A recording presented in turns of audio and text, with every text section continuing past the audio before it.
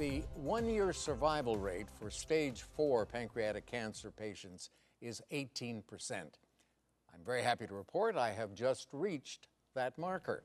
That was Alex Trebek, the late host of Jeopardy back in March, giving an update on his battle with pancreatic cancer.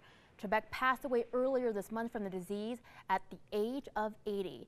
Pancreatic cancer also claimed the lives of other well-known figures this year, such as Supreme Court Justice Ruth Bader Ginsburg and civil rights icon Representative John Lewis. Welcome to our In Focus discussion tonight in honor of World Pancreatic Cancer Day.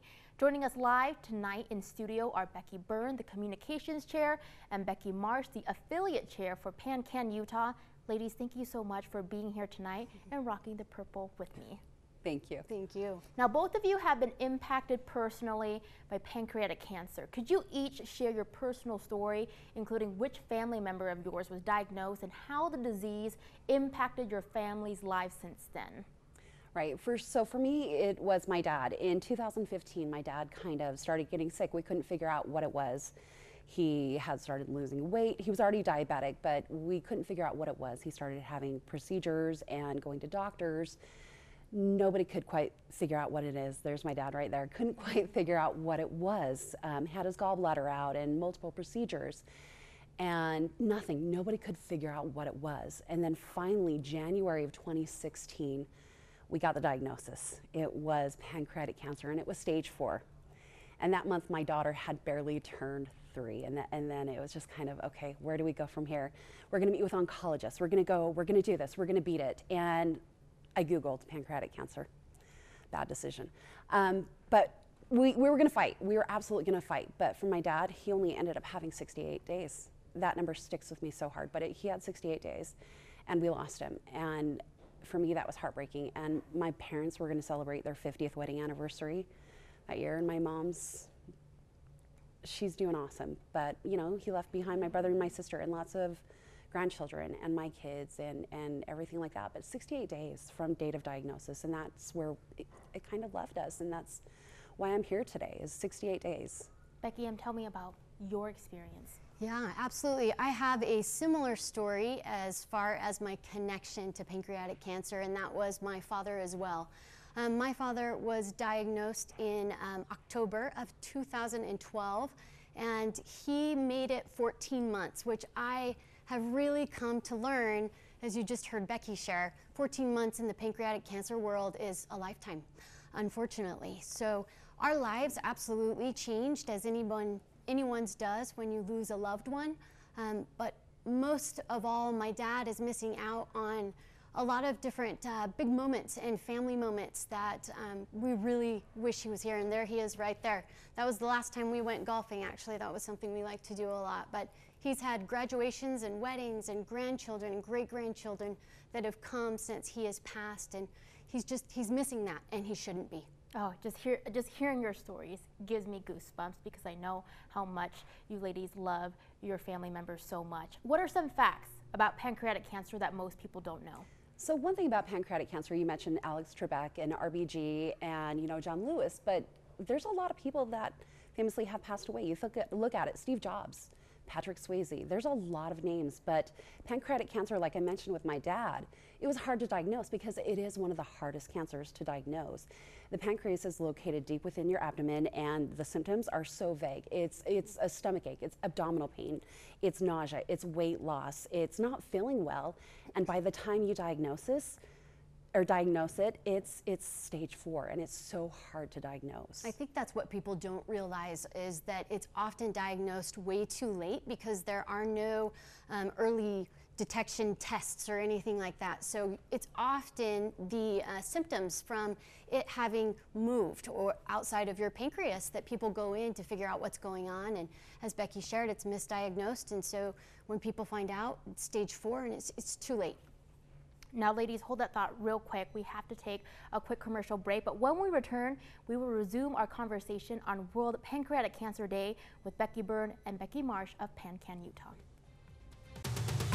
Pancreatic cancer in particular is the most underfunded, least known about, has the least awareness of any of the major cancers.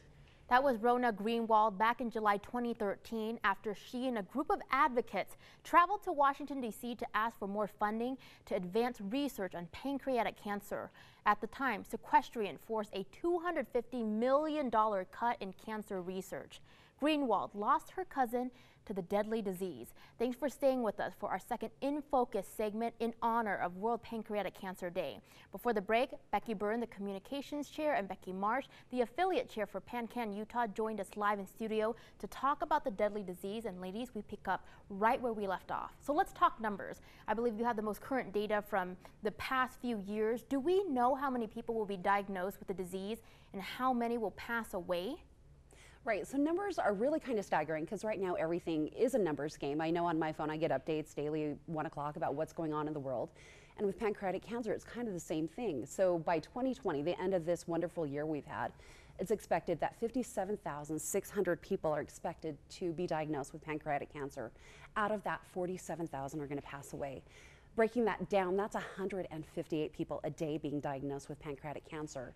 And looking at that on a local level here in Utah, which is why we're here, that's 350 Utahns being diagnosed this year. And out of that 350, we're going to lose 280 of those people. And that's kind of big numbers for us, and that's way too many. That is very alarming. Now, I want to talk about PanCAN. Your organization is more than just a network. It just feels like you've all really become family. How crucial and impactful is it to have that type of support system for one another? It's essential. I mean, to have the community and the family support outside of just your own family, it's incredible to walk into a room and look at someone and they know exactly what you've been through. And that is powerful. There is a lot of power in that unity. So the support from this community helps others face this monster of a disease. It really makes a difference. What's being done to improve survival rates for people who are diagnosed with the disease, and how is your organization assisting with that? Yeah, there's a lot going on. That's the good news, right? I mean, we're here raising awareness, but there is a lot of hope. The numbers that Becky was talking about earlier, the survival rate, 5-year survival rate is now 10%. That is a big deal to us because it was 6% when our fathers passed away just 6-7 years ago. So there's been a lot of funding to support research. There's been our pancreatic cancer Purple Stride events have raised over $11 million across the nation, and Utah's about to have their first one this June, where we'll raise funds to support those same type of research that's taking place. I'm so glad to hear that. What kind of tools or resources does PanCAN Utah have to help patients and their family members navigate their future after they get a diagnosis? Yeah, there's so many things. I think the biggest thing is PanCAN.org is a wealth of knowledge, but patient central. PanCAN has this incredible service. It's patient central, 24 hours a day. Family member is diagnosed, friends diagnosed, you're facing pancreatic cancer, call that number. They will provide you with unlimited resources to help support you, your family, and caregivers. And that's actually how I ended up finding pancreatic cancer, because I was looking for somebody who was going through what I did. And this is after my dad passed, because I wanted to find out about why and how many other people this has affected. And I got on and I found this website, and it wasn't this negative website. Like I said, after my dad, I found out about the disease. I Googled it and went, wait a minute, this isn't good. And I reached out and I found PanCAN.org and found Becky and this affiliate. And it is so helpful and so hopeful. That's the great thing about this website. It's hopeful and it's awesome and it's great. Yeah, I've been to some of your events, and it has that family feel to it. That's why I had to ask that question earlier. We have time for one more question. Tell me, how can the community help, and how can they reach out to you? What's your contact info? How can they find out more information about PanCAN Utah? Yeah, absolutely. Join us. That's what they can do. They can be a volunteer. They can come and join the Utah Pancreatic Cancer Affiliate. We need donations. So if you don't have the time to give, you certainly can donate. It costs money to push research along. And I think just education, the more you know, the more power we have, and that spreads awareness as well. So PanCAN.org, look for the state of Utah. Our affiliate information is there, and we would love to have you come and join our Purple family here in Utah. Join our Purple family. Love to have you. Now, this is a cause that means so much to Jason and I. We both lost someone special to us to pancreatic cancer. Jason lost his mom in 2012, and I lost my godfather in 2014. So we are thinking about them and all of your family members tonight. And folks, we've been hearing from Becky Byrne and Becky Marsh with PanCAN Utah. Ladies, thank you so much for being here tonight. We commend all that you're doing to advance treatment for pancreatic cancer, and come back anytime. Thank you. Thank you, Rosie. Millions of people ended up engaging in the tweets around my surgery. It was just so gratifying. And again, I'm just profoundly grateful to everybody that paid attention to this, not for my sake, honestly, but for raising awareness around pancreatic cancer. That was Dr. Mark Lewis, oncologist at Intermountain Healthcare, back in November 2017, talking about undergoing a Whipple procedure to remove tumors found early on his pancreas. He says his tumors, called pancreatic neuroendocrine tumors, are hereditary, affecting his father, paternal uncle, and his grandfather. His son now also carries the mutation in his gene. Welcome to our third and final In Focus discussion on World Pancreatic Cancer Day.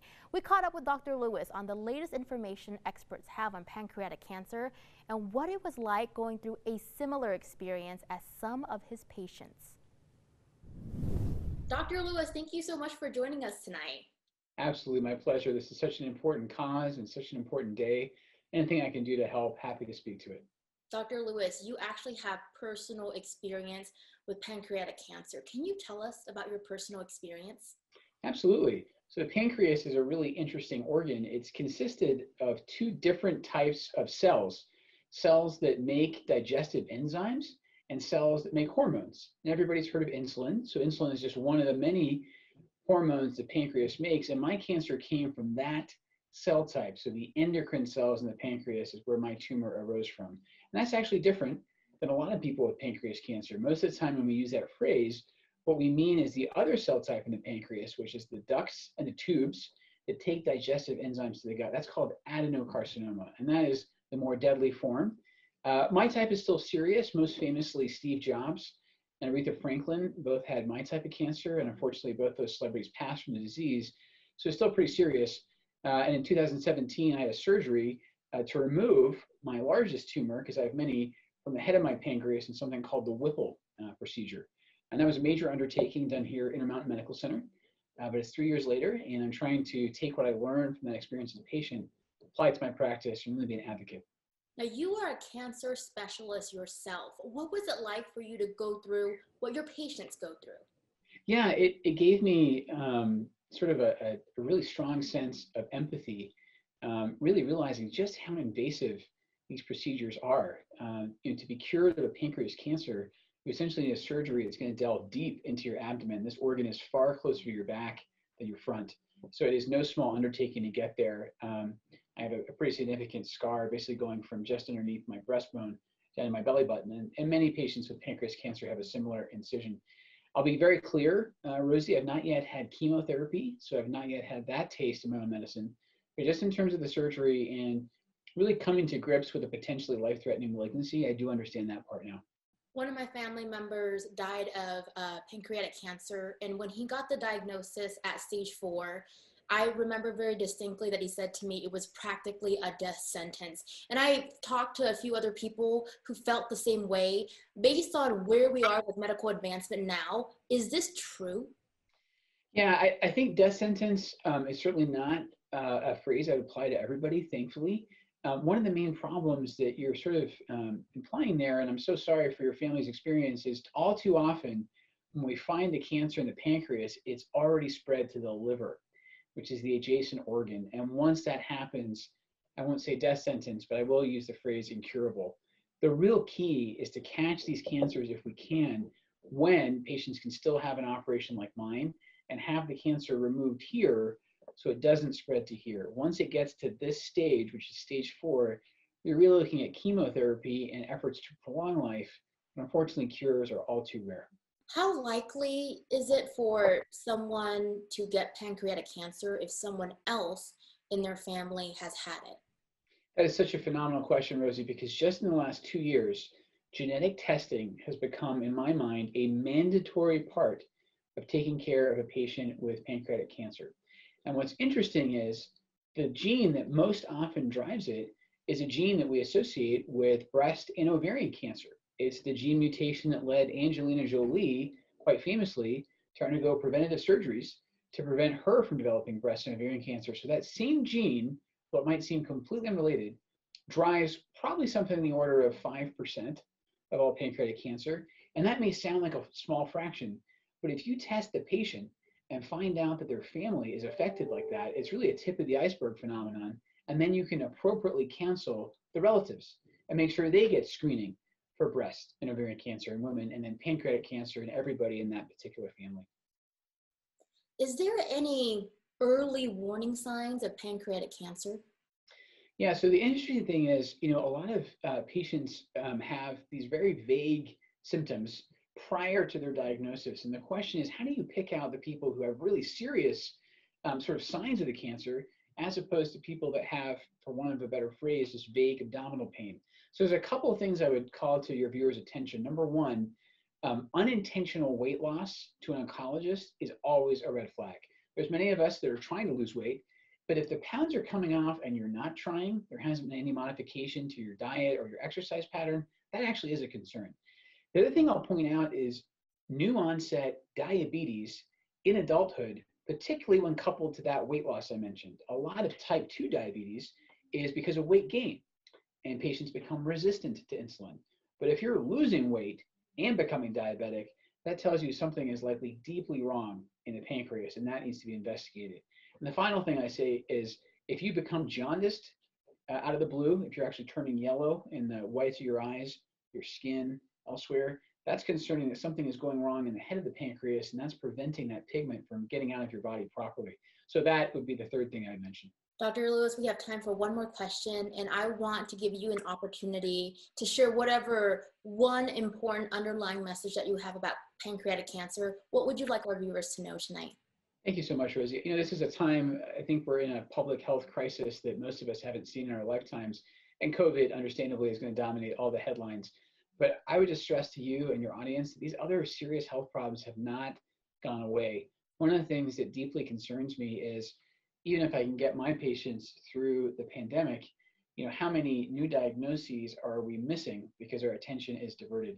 And so my point is, until we're really in a crisis mode where we have no capacity to take care of anything else, we still have to take care of patients with cancer. We still have to find new cancers. And so if patients develop the symptoms of concern that I mentioned, they should contact their doctor, even by telehealth like we're doing now. Don't be afraid to raise the alarm just because we're in the midst of COVID-19.